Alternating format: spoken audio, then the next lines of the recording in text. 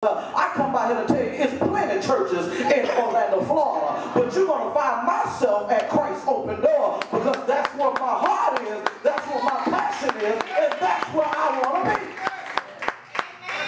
So sometimes people are distracted by others, and they're distracted by this, and they're distracted by that. So here it is, and sometimes when you're out in amongst people, and sometimes you always got a few people that are just mouth worshipers only, but yet still don't have no exemplification of anything of true worship. So sometimes it's just two of y'all, and that's why the Bible says 2 or 3 are just gathered together. He didn't say 10 or 12, because sometimes you have to learn how to distance yourself from the crowd. It may be your own mama, it may be your own daughter that's acting like a lunatic, and you have to learn how to cut her off or cut him off so you can get the blessings that God has stored up for you.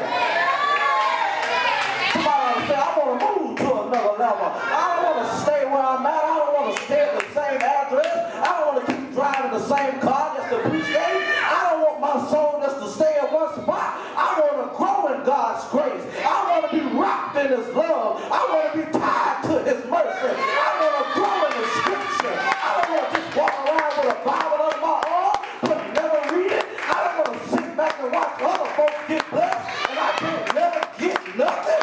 The devil is a lie. I don't want to be sitting around here killing roaches in the hood, in the neighborhood, and got guns and pushing that stand on the side of the door.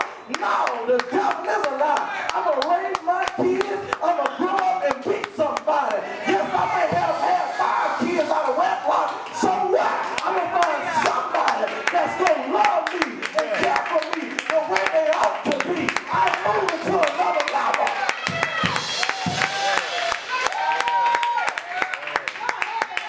I'm moving to another level. I ain't looking for the job to give me a promotion. I gotta come on, somebody. I ain't looking for them to give me a raise. So what? They don't give me a raise. My God shall supply all my needs according to His riches and glory. So you can starve me out all you want to.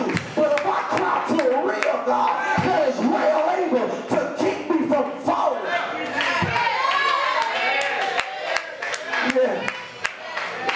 I want to move to another level. See, some of us, we done got satisfied with being where we're at. We done got satisfied with being in the condition we are. And sometimes it's just not your natural condition, it's your spiritual condition. And that's why you feel the way you feel about church. But I come out here to tell you, if I can make it to a wing appointment, or I get beat today, if I can make it to the food stamp office, help you Holy Ghost, if I can make it to Walmart and Kmart and Target, or wherever you like to shop at, or with Dixon, I can make it to the house of God. Whether I ever get on a bus or go on a ride to get to church, I'm in the church. Whether I ever sweat in the sun or drink bottles of water at the bus stop, I ain't gonna let nobody abort my purpose. Don't let your praise take the place of your prayer life. See, a lot of people allow their praise to take the place of their prayer life. So now they spend a lot of time praising God, but not praying to God. Then when they pray to God, they always ask Him for a whole lot of stuff. You got to learn how to have a prayer of thanksgiving. Lord, thank you for the sheep.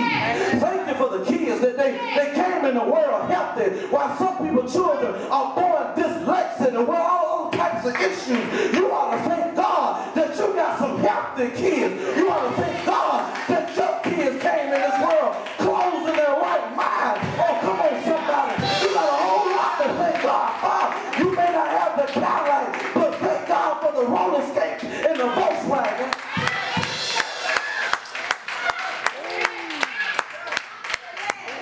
In order to get something different, you must do something different.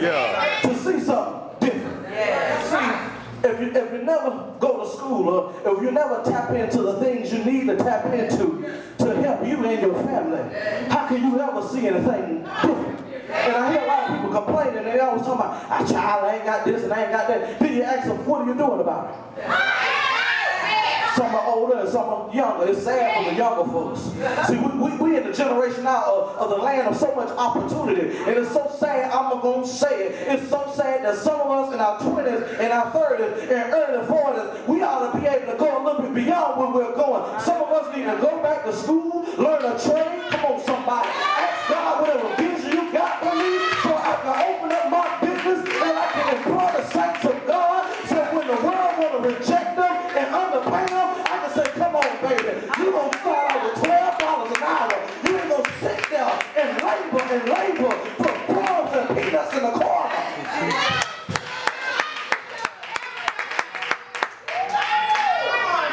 You can't be watered by the world and the word and expect to grow right.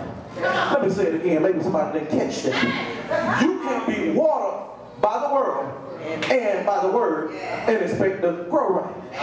See, sometimes when you see things that grow to form, something wrong. Come on, somebody. It was something wrong in that birth. And sometimes we're growing deformed in the spirit realm now. And that's why we're not producing the way we ought to produce. And the signs of the time is near. See, time is winding up. Some of us, we wait till we get 50 to get right with the Lord. Come on, somebody. Every day I wake up, I say, Lord, forgive me for the sin. Come on, somebody. Lord, help me with me. I can't make it on my own. If I try to, I'll flip out and cuss somebody out. But thanks be unto God, when I feel like so-and-so, you bridle my tongue and you show me where I'm at, and you're not going to let nobody pull me back into my yesterday.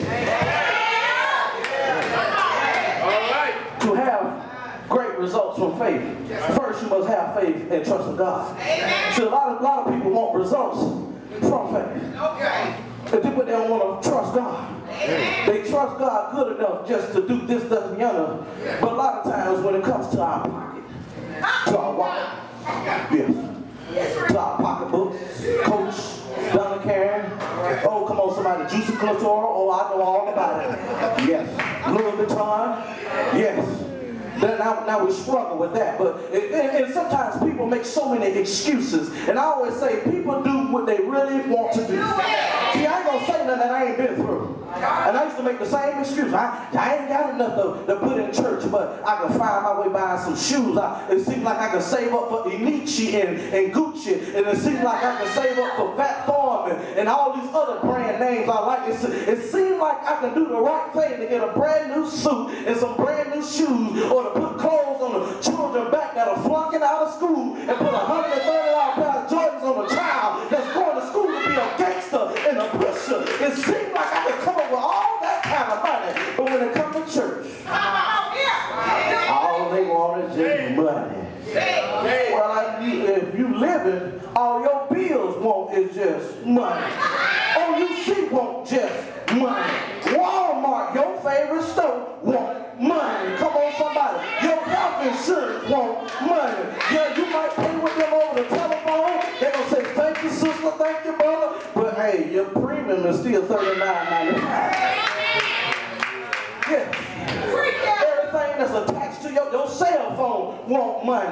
You can't call T-Mobile up and talk about we're going to speak in tongues and touch and agree. He might say, thank you, sister. But hey, your bill is still $75.96.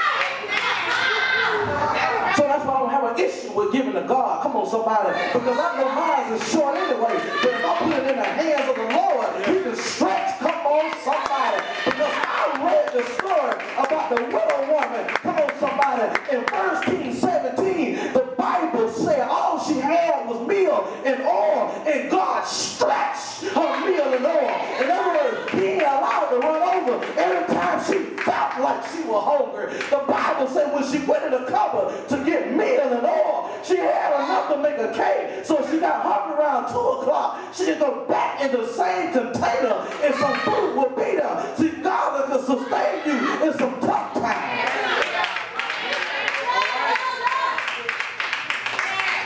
Let's go back to Numbers. That's good. 13. Yes. 25. Yes. Numbers 13. Yes. 25. Amen. Give me just a little more on this mic.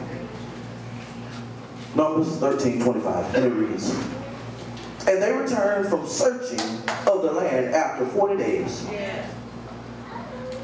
Amen.